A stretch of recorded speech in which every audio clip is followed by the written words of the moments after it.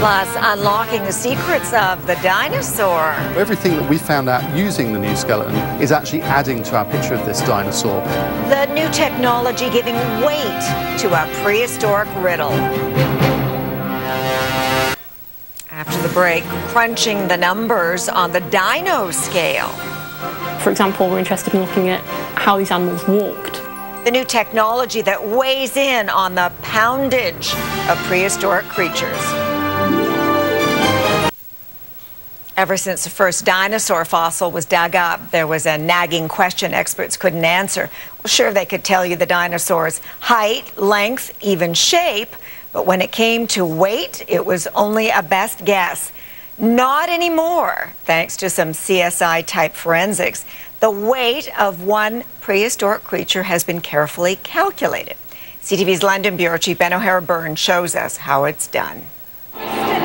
Sophie the Stegosaurus died roughly 150 million years ago, but her skeleton, the most complete of its kind in the world, is beginning to offer remarkable new insight into how she lived.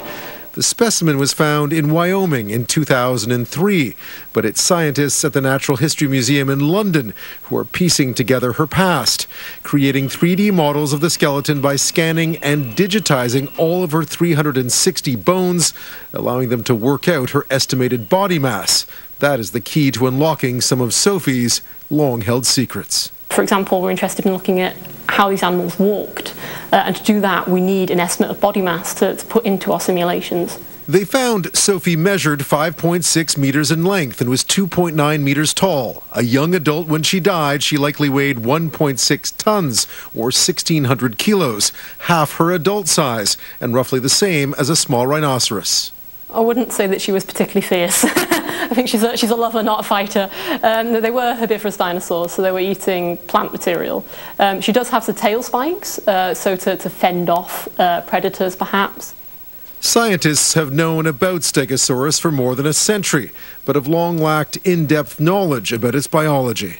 So everything that we found out using the new skeleton is actually adding to our picture of this dinosaur and adds more to what we know about dinosaurs in general and how Stegosaurus would have lived and died and interacted with all of the other animals that coexisted with it.